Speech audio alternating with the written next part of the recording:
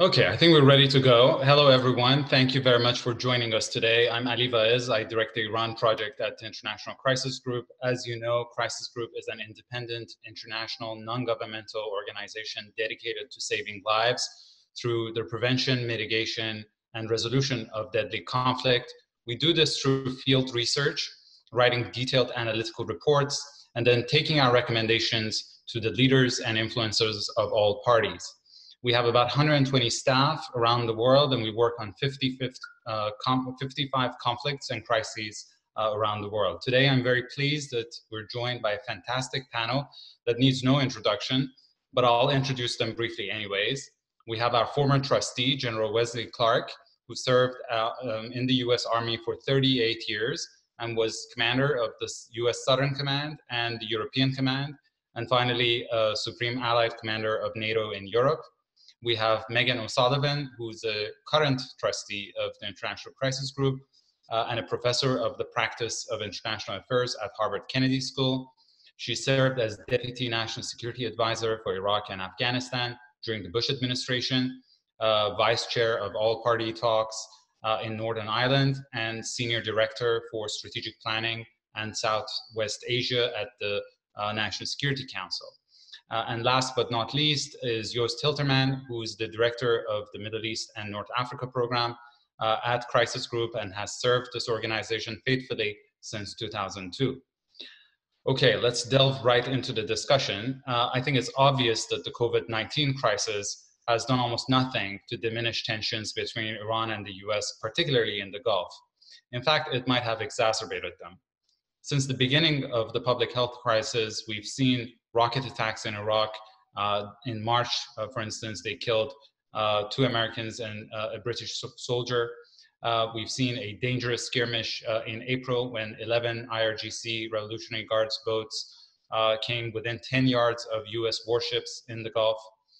Iran has also launched a military satellite 2 weeks ago, while the US is trying to kill whatever remains of the 2015 nuclear deal through preventing the lifting of the UN arms embargo on Iran in October. We at Crisis Group have been concerned for some time that the US maximum pressure and Iranian maximum resistance strategies have created a dangerous situation in the Gulf and the wider region. Even though neither the US nor Iran wants a full-fledged war, in the past year, dangerous tit-for-tat exchanges amid escalating hostile rhetoric have brought the two countries to the verge of a military confrontation 3 times. Once after the shooting down of the US drone by the Iranians, second after the attack on Saudi Aramco, and third after the killing of General Soleimani and Iranian retaliation in the form of missile attacks on US military installations in Iraq. And of course, all of this while the region was hit by the fall in the global oil prices and the COVID-19 pandemic. To mitigate tensions and prevent conflict in the coming months, we have been pursuing 2 complementary policy lines that focus on the need for new channels for communication. The first approach is focused on establishing a military-to-military hotline between Iran and the US. Now, you might ask, what's the need for this, given the fact that the Swiss embassy in Tehran, which looks after US interests in Iran, played a very effective role as an intermediary during the fallout from Soleimani killing back in January. Well, in case of an accidental interaction in the Persian Gulf between the 2 sides' navies, the Swiss channel would not be able to prevent that clash from quickly escalating into a broader confrontation. It can deal with its consequences, but it can't really stop it and prevent it. There's also standard radio communication known as bridge-to-bridge communication between the navies on both sides, but these are at low level and therefore they're insufficient for preventing escalation. And finally, there's Twitter, but it does not require great leaps of imagination to see how using Twitter as a principal means of communication between Washington and Tehran might increase the risk of miscalculation and potential for what could be a catastrophic escalation. So after months of discussions with stakeholders on both sides as well as in the region, we published a briefing that proposes a clear, realistic innovation to avert an accidental collision between Washington and Tehran in the Gulf. Since both sides have designated their respective militaries in the Gulf as foreign terrorist organizations, the channel will have to go through a third party. And we recommended Oman as a perfect candidate for this role, as it is in charge of the exit traffic from the Strait of Hormuz and has military agreements with both US and Iran, and a history of mediation between the two countries. The second approach is based on a longer-term need for an inclusive regional dialogue between the main actors in the Gulf, meaning Saudi Arabia and the 5 members of the Gulf Cooperation Council, as well as Iran and Iraq, backed by European and other governments. To generate political will to get the parties to the table, the worst of times might offer the best of opportunities, and conditions in the Gulf arguably have reached that point. In fact, some Gulf states like the UAE use the COVID-19 crisis as an opportunity to de-escalate tensions by providing and facilitating humanitarian assistance to Iran. To discuss all of this, I'll first turn to General Clark, who will share with us his views on the military risks in the Gulf and the indirect hotline proposal. Then we'll go to Professor O'Sullivan, who will discuss the overall energy situation in the region. And we'll end with Dr. Hiltermann, who will talk to us about the prospects for regional dialogue. In the meantime, feel free to write your questions using the Q&A tab. I'll be putting them to the speakers after their presentations. Vaez, the floor is yours. Well, thank you very much, Ali. It's great to be back with the International Crisis Group, and thanks for the innovative work that you're doing. So, as most of us know, we've been in a 40-year conflict with Iran, we, the United States. It's gone on, and incident after incident. And we've assisted Iran's opponents. They've called us the Great Satan. They truck bombed our embassy and our Marines, rather, in Beirut in 1983, killed over 250 U.S. Marines. They struck at Khobar Towers. We mistakenly shot down an Iranian passenger aircraft in the 1980s. It goes on and on and on. The Obama administration thought they could make a strategic breakthrough by working with the others to create the Iran nuclear agreement. But that's at least as far as the United States is concerned now, that we've moved out of that. The United States doesn't feel that's adequate. So as the United States puts a maximum pressure campaign against Iran, Iran has looked for a way to retaliate, to push back. And it went to the military channel. And with the assassination of al-Soleimani in January, the United States has made clear there are limits that Iran must comply with. Now, these latest incidents show an Iranian effort to sort of push up against the line, to struggle back against the maximum pressure campaign. But it's actually not in the interest of either country to escalate to open warfare. It's not in the Iranian interest because they would lose conclusively. It's not in the American interest because after the first wave of strikes and so forth, what are you going to do with Iran? You're going to make it a failed state and even greater problems. So we know there has to be a diplomatic solution for this somehow. And to get to that, we need to reduce the military tensions, or at least keep them under control so the fighting doesn't escalate. So the bridge-to-bridge communications that Ali was talking about are important. They're essential, but they're not sufficient. And if you try to do it at the national level, it gets all caught up in politics. So I think ICG has wisely recommended, and I certainly agree with it, is you need some stepped up channel of communications. Let's say a flag officer, a 1-star, or maybe a full colonel in the headquarters of the United States Central Command connected to the operations cell. And he would go through a military counterpart in Oman who has communications with an Iranian of equivalent stature, someone who can reach up into the National Command Authority, but someone who is below the level at which every statement is political and every question is political. So you try to keep it at the military level. You try to be able to diffuse incidents before they get out of control. And this, through this brokered set of communications, I think it's the only feasible way to work. I've been in the Gulf. I've talked to Iranian diplomats back in the aughts, and of course they're always they're very educated, they're very capable. But when you get down to the military level, people are very sensitive, and I'm sure the Iranian military is. And so the direct communications probably is not the way to go. You would have to go brokered, and Oman seems to be the right source. So, Ali, I think ICG has a very good approach on this, and I hope we'll persuade the government of Oman to accept this and let them deal with the Iranians on it. I think it's clearly in Iran's interest to have this channel, and it is interest too. Fantastic. Thank you very much, Vaez. Meghan, the floor is yours. Great. Thank you, Ali, and thank you for organizing this call meeting this morning. It's an honor to be a trustee of the International Crisis Group, and a pleasure to be speaking with you all today and with my esteemed colleagues. As you mentioned, I'm going to say a few words about the energy situation and how it impacts the Middle East in particular. As people will be well aware, simultaneous to the COVID-19 crisis, there has been a historic collapse in oil markets.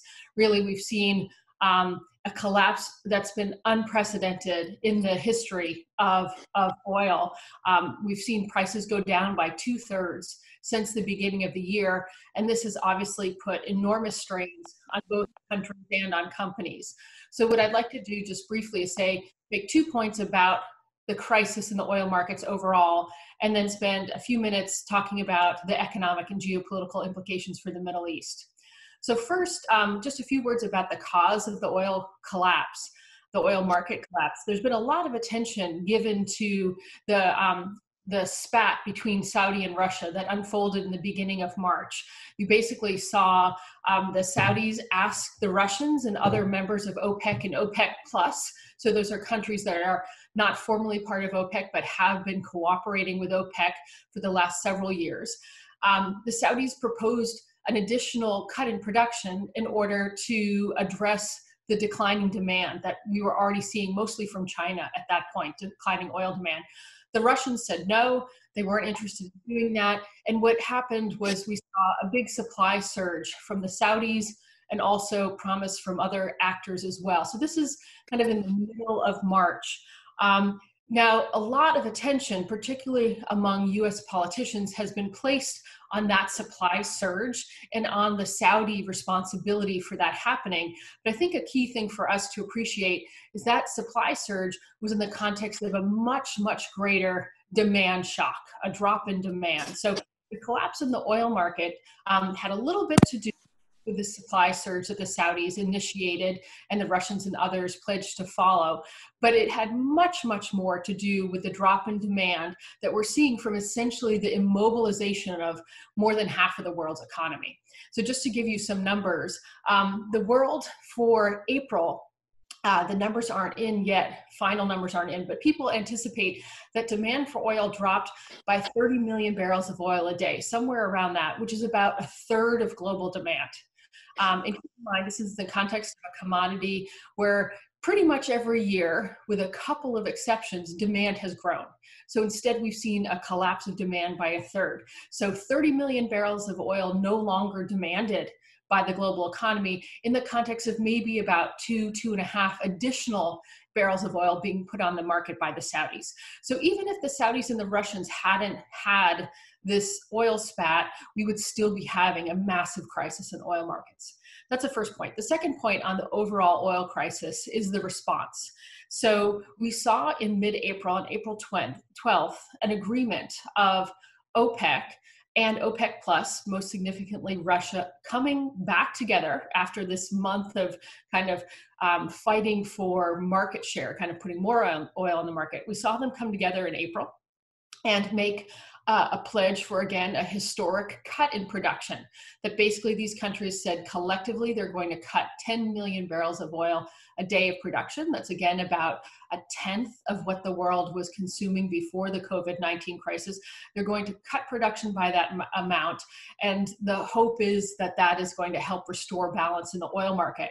This, I'd just like to point out, this effort was also unprecedented, because you not only had OPEC, you had OPEC Plus, but you also had, for the first time, really, the President of the United States getting very intimately involved in these negotiations. So President Trump people were calling him OPEC's greatest negotiator. He was calling the Russians, calling the Saudis, bringing them to the table.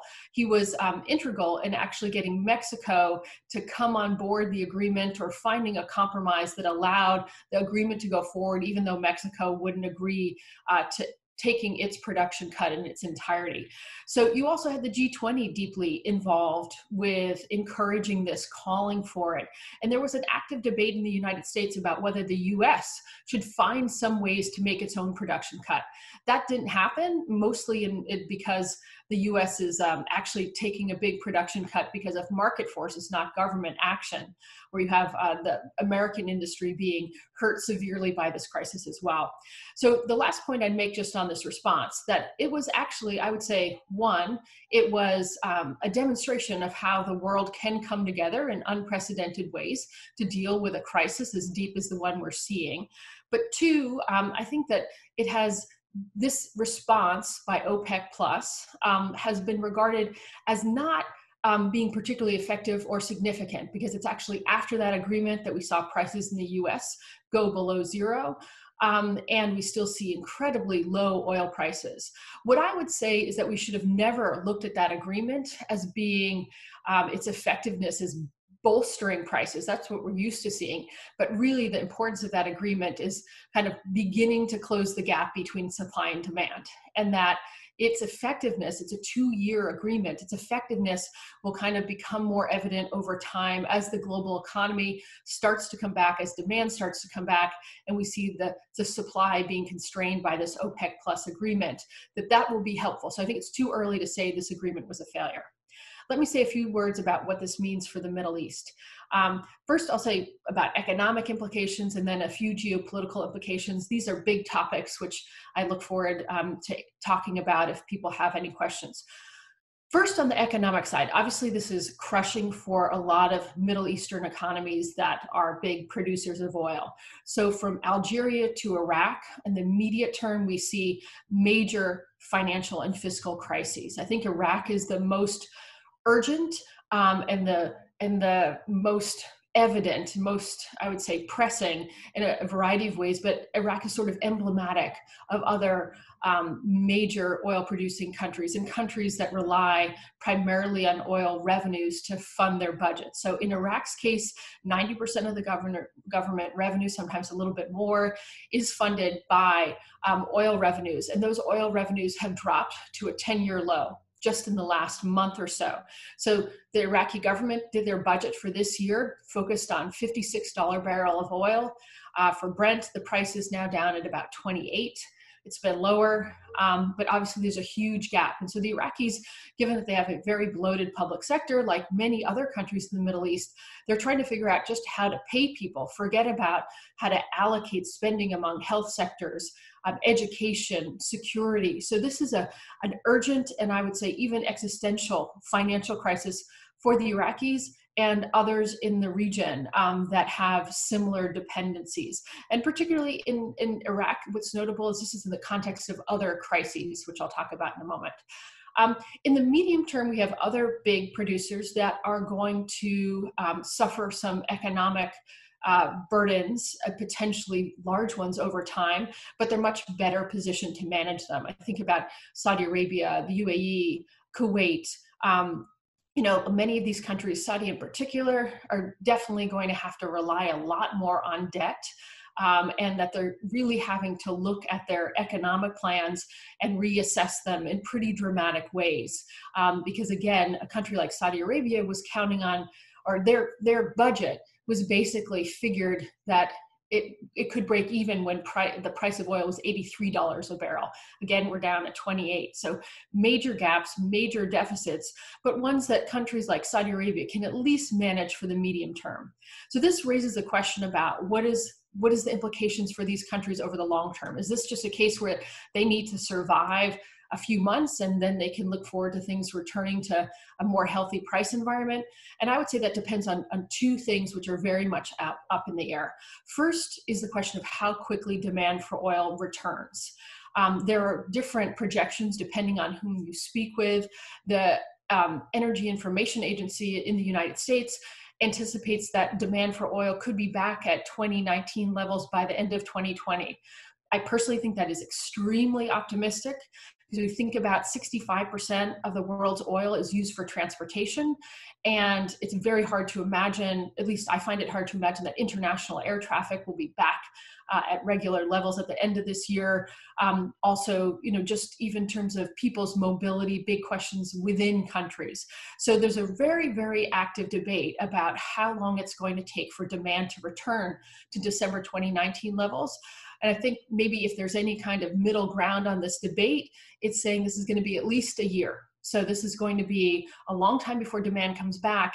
And it's going to be in the context of huge oil inventories that have built up over time that the demand will need to eat into it. So we're looking at a low price environment for a while. There is the scenario, of course, where demand moves faster than supply, and we could get actually higher oil prices that could benefit some of these economies, but I don't think that's in the immediate term.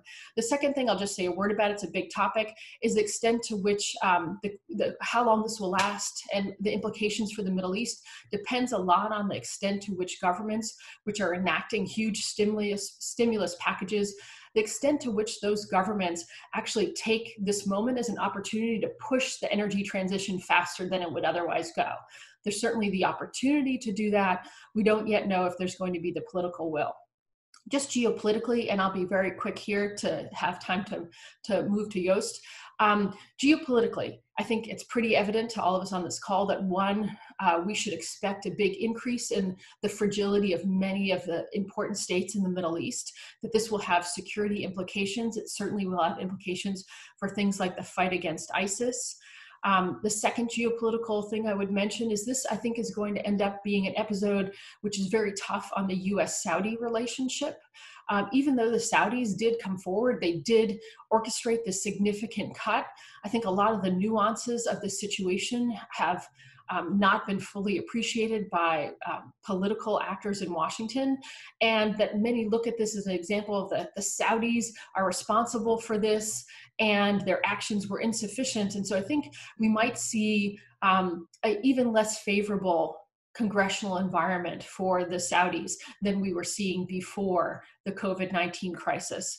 And then lastly, I would mention this crisis, I think, will have longer term implications for Russia's role in the Middle East.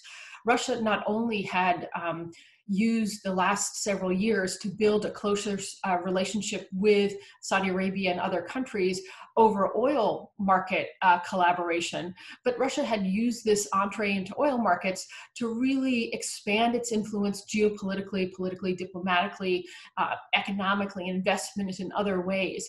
And so I think that Russia, by really being, I would say, the initiator of this spat I spoke about at the beginning, really I think, raised some question marks in the minds of Russia's Middle Eastern partners about just how reliable a partner Russia is, how strategic a partner Russia is, or whether Russia is more transactional and opportunistic in the region. So I think you could see some changes in that relationship as well, which will have larger geopolitical consequences.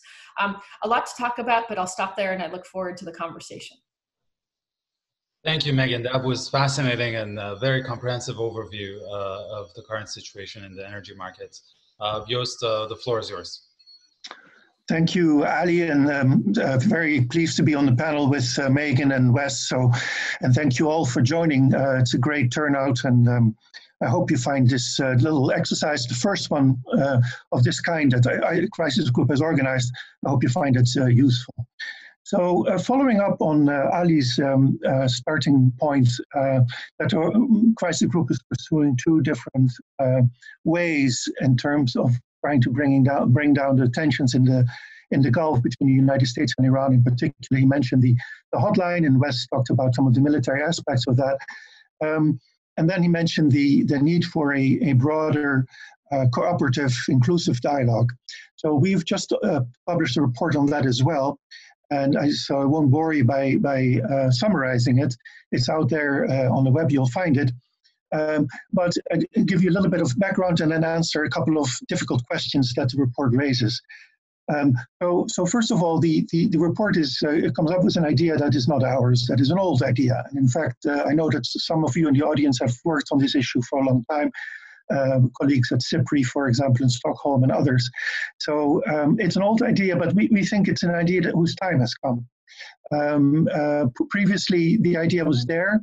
We've always understood the need for greater cooperation across the Gulf, not simply by the Arab Gulf states, but also including Iran. But the political will never existed. And arguably, it requires a real crisis before political will emerges, or has a chance to emerge. And I would argue that, in fact, we have reached that moment. So it's an alternate idea whose time has come, and a lot of the groundwork has already been laid in terms of intellectually, in terms of what would be required, what kind of steps governments would need to take in order to take this further. There have already been a number of track 2 dialogue exercises that have covered this, including people from all countries in the region, in fact, the greater Middle East, not just in the Gulf. But we need to bring this to a track 1 level. So that is what we are talking about. Now, when we started this effort, was exactly a year ago. I gave a presentation to the UN Security Council back in February of last year, and then we had a meeting at our office in New York where we invited diplomats from the various missions to the UN, mostly from the Middle East, some from Europe and other countries as well, came, and we had an open discussion. And we had an expert, Mike Morgan, who's an academic in North Carolina, who presented his new book on the CSCE process that led to the Helsinki Accords. And it was very interesting. And then we put out a white paper, and we essentially road tested this idea with governments. And we had a lot of feedback, which we then plowed into the report that we published last week. And so our main argument is that we cannot afford not to try to bring together countries in the region, in the sub-region in the Gulf, with external backing, to have some kind of inclusive dialogue that focuses on security issues, the most pressing security issues. The need for it is clear. The question is, how do you do it? And who would need to participate from the outside? So the two main difficult questions I want to lay on the table, that of course we address in the report to some extent, but that I'm sure will exercise everyone, is first of all, where does the United States stand in this? How could we even imagine that US allies in the Gulf, such as Saudi Arabia and the UAE, would engage in a dialogue with Iran as long as the United States is pursuing a maximum pressure policy, which does not allow for any kind of deviation from that line from its allies in the Gulf through dialogue with Iran. And secondly, well, it's fine to have a dialogue between Iran and the Arab Gulf states, but the real conflict is between Iran and the United States. So shouldn't there be a dialogue between them? So what is the point then of having a Gulf-based security dialogue? So very briefly on each one of these two. So first of all, in terms of the US, the American role, we understand very well, first of all, that we're not going to get any dialogue started in the next few months, and probably not under this administration. And who knows, if President Trump wins re-election, then maybe not under the next administration either.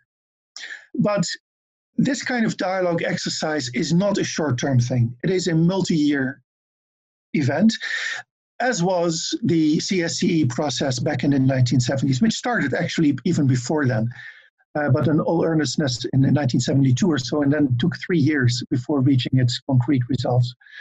So we understand that these things take time.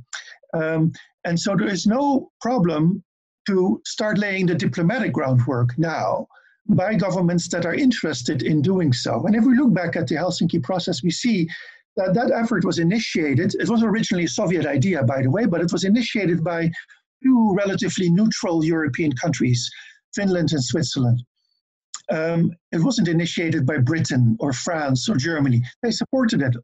In fact, all of Europe supported it, Canada also, and the United States supported it, but they were not the initiators. And we could imagine a similar setup in the Gulf. But in this case, if the smaller Gulf states, for example, were to take such an initiative, they would need to have external backing, and that external backing would have to include the United States. And again, today, that's inconceivable.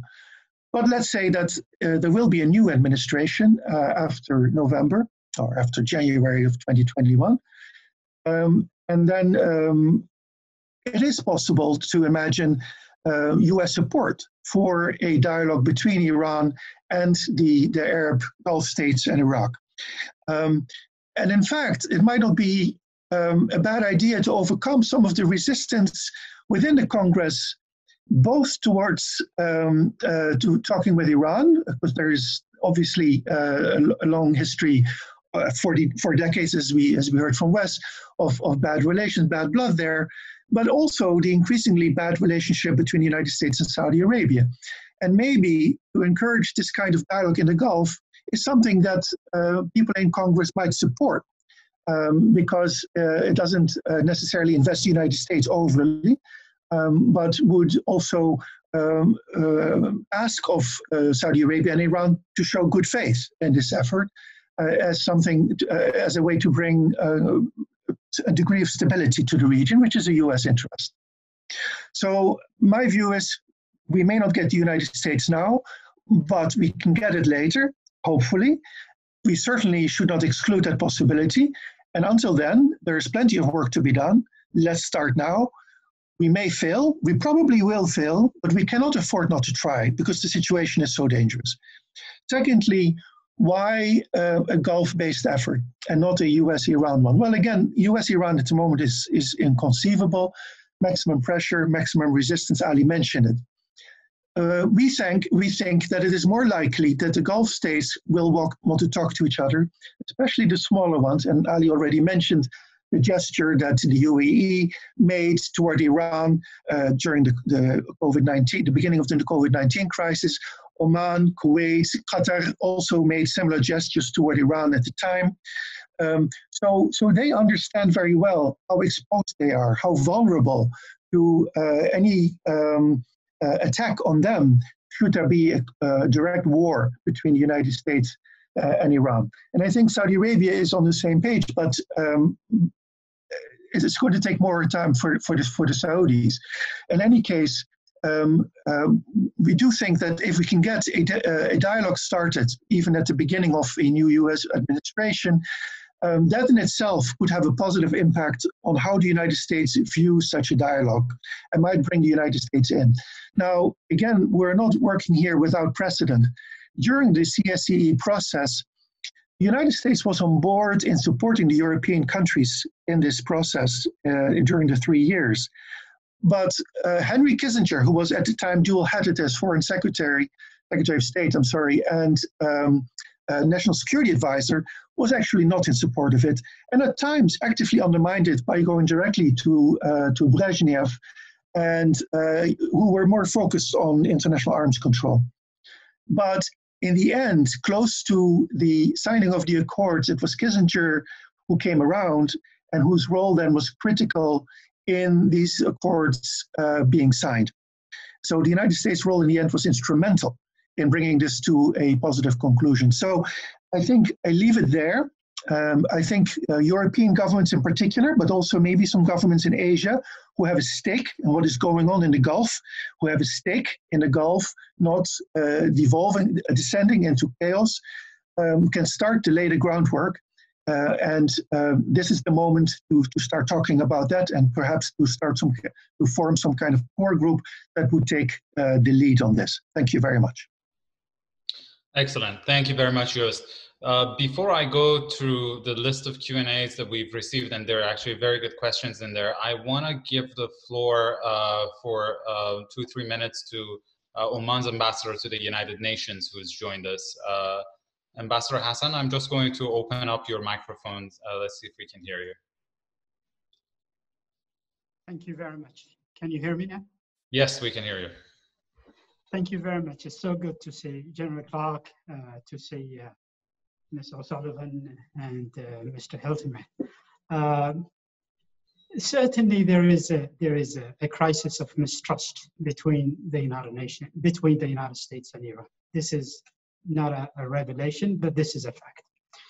And what happened after the GCPO agreement and the withdrawal of United States from that agreement, it really changed the chemistry and the reaction of the Iranians.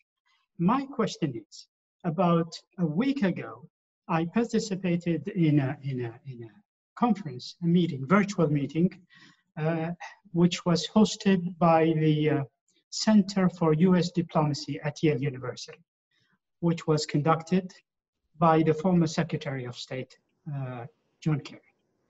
And he referred to the fact that the increasing role, particularly trade, of China and Russia in the Middle East, and most particularly in the Gulf, is due to the reduced role and the vacancy left by the United States in the region, and also by the US policy when it comes to the Palestinian question, when it comes to Yemen, when it comes to other issues. Now, going through the big picture, with this China and the United States, how do you see the US role in the Middle East? Do you see a more engagement, of course, after the elections here in the United States? Do you see a more engaged US role in the Middle East, back to the same assertiveness they used to have? Having said that, we, the Omanis, probably very familiar with the Iranians, but we don't really like to brag about it.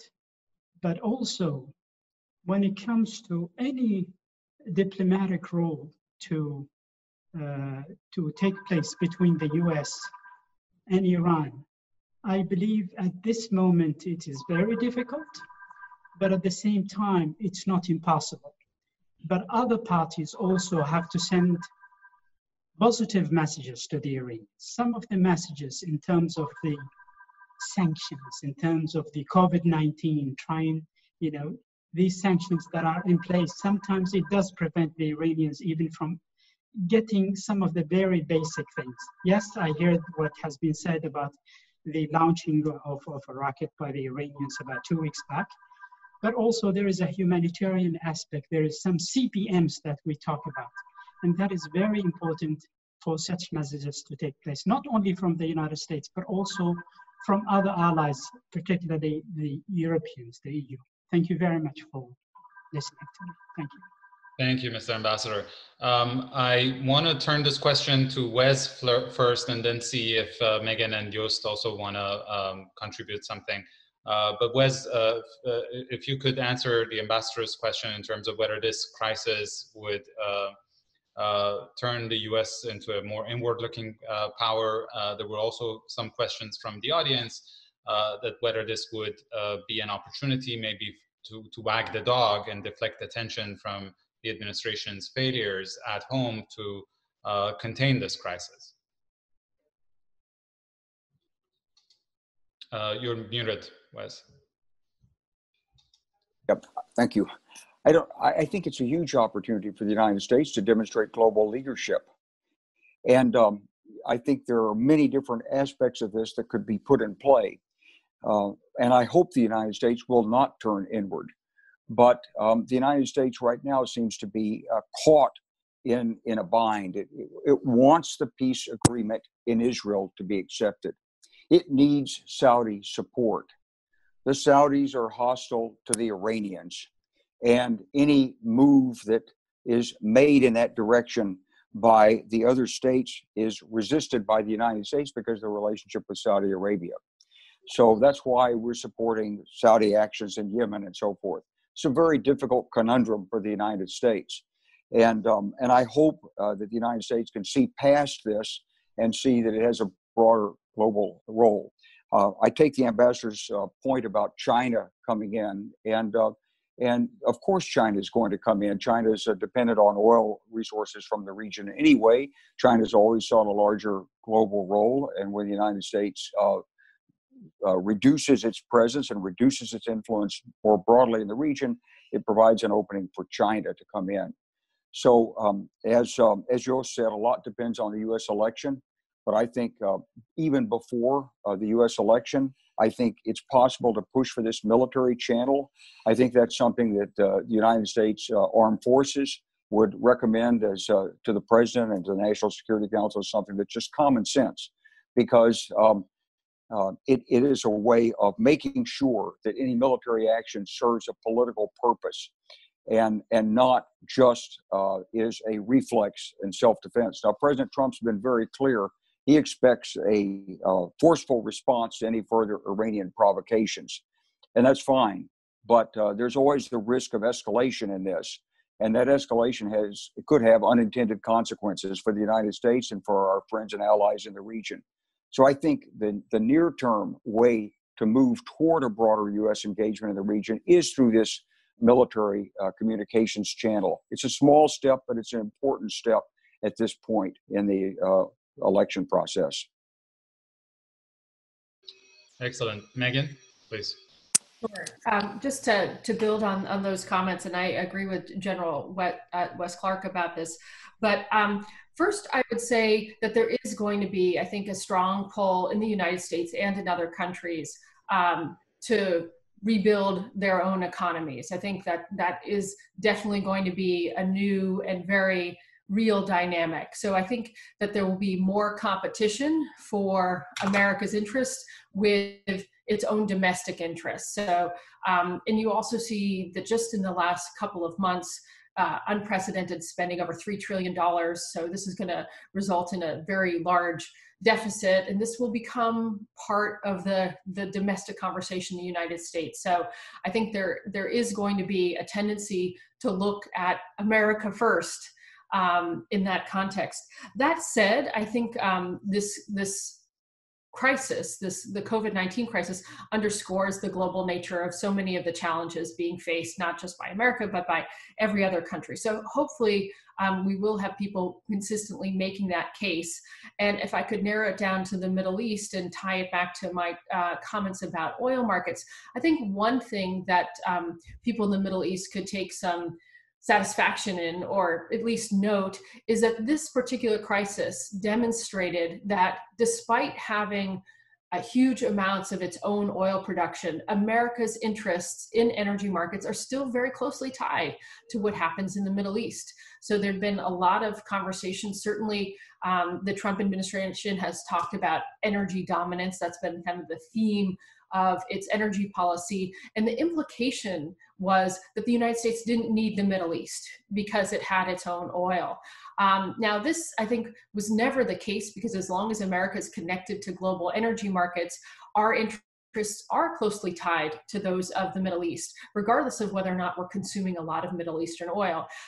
But I think this particular crisis, which has been pretty, I think it looks pretty devastating right now to the U.S. oil markets. I think the oil industry, I think it's going to come out reasonably okay for most players. But I think the point has been made that the U.S. and the Middle East are still closely tied together, a whole range of interests, but including energy, which is one that people had really come to dismiss earlier.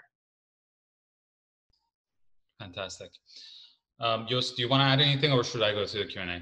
Very briefly, I just say, first of all, as a Dutchman and as a European, of course, I have strong views about American foreign policy, so I should say something. But I want to challenge maybe the premise of the question a little bit. I'm not sure that the United States' role in the region has been reduced. Yes, even under the Obama administration, certainly under the Trump administration, the United States is less eager to be fully deployed in the Middle East the way it used to be under previous administration. So in that sense, there is, yes, a reduced role, but otherwise, the United States today is still very much active in the region. The problem is really its unpredictability. It's the erratic nature of its presence there. And I would hope that a new administration would at least have a consistent policy that everybody can whether they agree with it or disagree, at least they can work with it. At the moment, everybody's on tenterhooks because they don't really know what may happen next. Excellent. So I'll go through a series of questions. I try to tell you which one relates to each of you, and then I'll come back to you for the answers. Professor Paul Sullivan of Johns Hopkins is asking whether Iran's completion of its new port at Joost would allow it to go outside of the Hormuz Strait. Is that going to change anything? Is that going to have any impact on strategic calculations? And if Meghan, I can add this to the question as well, whether in this market and your projection also for the next few months, the carrot of providing Iran with sanctions relief, either by Trump 2.0 or President Biden, has lost its value. Because Iran would just simply not be able to regain its market share under the current circumstances, or that's not true and it still would be able to benefit. Nick Pelham from The Economist is asking about the recent statement by the Supreme Leader of Iran about the 3 disputed islands in the Persian Gulf and plans to settle Iranians there, and whether this is just a bluster or it's a serious policy change. Joost, if you want to address that, and I can also add to it. The other question is from Nikolai Surkov to General Clark. What are the tactics that the Iranians might use to increase pressure on the US and its allies in the region? Are they capable of another major strike against oil installations in the region? And I guess by that he means Saudi Arabia. Ahmed Al-Mokhaini from Oman is asking whether it is evident that the US administration has a lot of success on any interaction or arrangement involving Iran. What guarantees could we present to sustain any form of communication or even cooperation involving Iran should Trump win a second term? And there are several questions about the second Trump term and its implications on everything that we've discussed. Okay, and finally, there's a question about China by Pierre Razou from France. Don't you think that China is going to improve its position in the Gulf and the Middle East far more than Russia? And let me add actually one more to that, which is Walter Posch's question that Joost goes to you, which is that if you look at the CSCE process, the US and USSR were basically on equal footing. You don't have the same situation between Iran and the US, and how does that affect the solution that you're putting on the table? So I suggest we start from the end this time around with Joost, and then go back to Meghan and General Clark. Joost? Thanks, Ali. Yeah. Okay, thank you for the questions. To start with the China and Russia, I think Pierre's question, I think I talked also about the US role. The reason that the United States continues to be involved in the Middle East erratically today, hopefully not erratically tomorrow, is also because China, while it is stepping up its trade relations and making the Middle East part of its Belt and Road Initiative, at the same time, it has shown no inclination until now to take any kind of political role. And I think there will be a turning point at some point in the future. When that comes, I have no idea. But sooner or later, China will want to parlay its economic influence into political influence as well. But until now, it has shown no tendency. And so the United States, by default, will continue to play an important role, if only as a spoiler. And we already see that in Syria, for example, maybe in Iraq in the future. So But Russia, on the other hand, I think will certainly not play the kind of role that China could potentially play. Russia's role has been overstated, I think, in many cases. Russia, of course, plays a critical role in Syria, but beyond that, it's barely present. Bit in Libya, but that's about it. And it simply doesn't have the size of the economy to play that kind of role. And now with the COVID-19, all bets are off anyway. So that briefly on China and Russia. The three islands, I don't know if it's bluster or not, Nick, but I imagine it is, because this is a long-standing issue and it's gone, the rhetoric is flown back and forth. If there were a real opportunity for either side, in this case Iran, if they're making these statements, to move and to take control, sure they would do it, but I don't really see it under the current circumstances. I don't think the United States would stand for that militarily, and it would just become one more flashpoint that might escalate out of control. Hopefully it will not go that way. Finally, on the CSE, Walter's question, thanks for that. Absolutely right. This was the Soviet Union and the United States.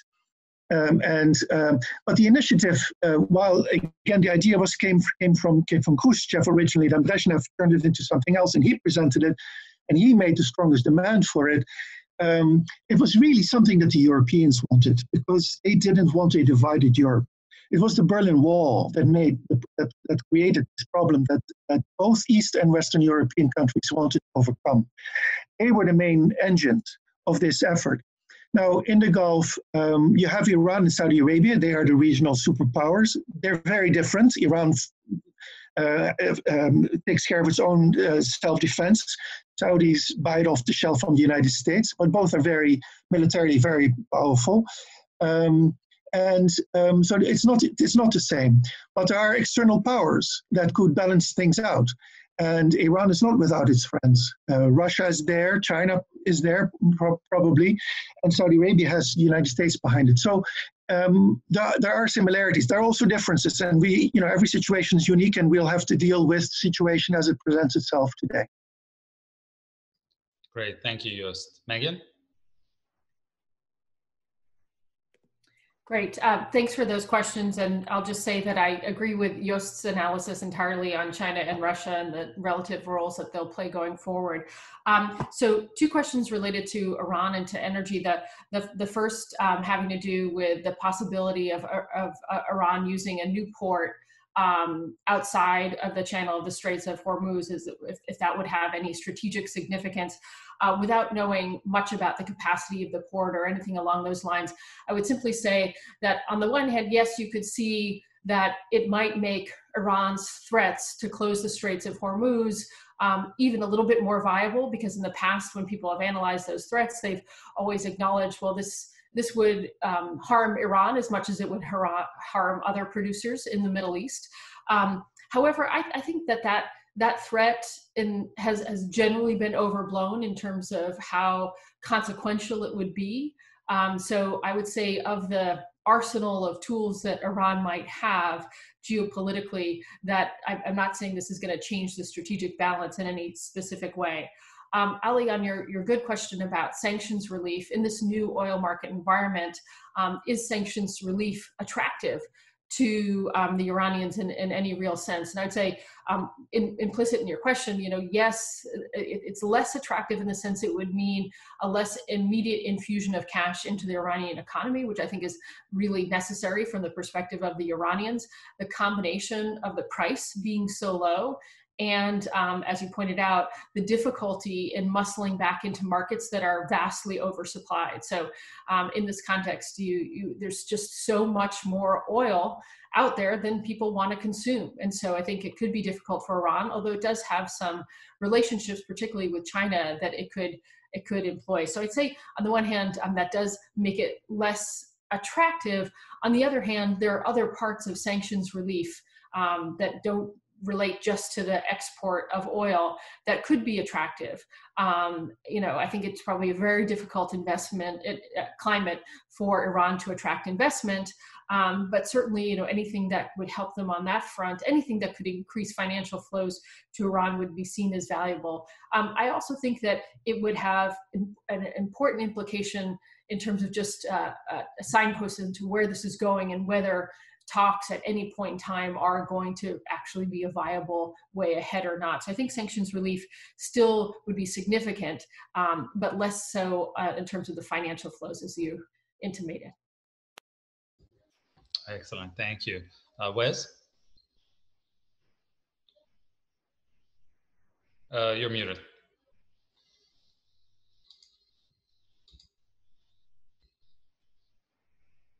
In terms of threats, I think the Supreme Leader's threat to settle these disputed islands is a brilliant ploy, and it has to be looked at as one more pushback against the maximum pressure campaign, because it puts human beings out there and invites someone to attack presumably unarmed or maybe lightly defended human beings that are just trying to have a better place to live. So it's a clever response to this. There are military options also. So Iran has made good progress with its drones. So overflights by drones, harassment overflights by drones, action by armed drones against small boats and patrols is one way.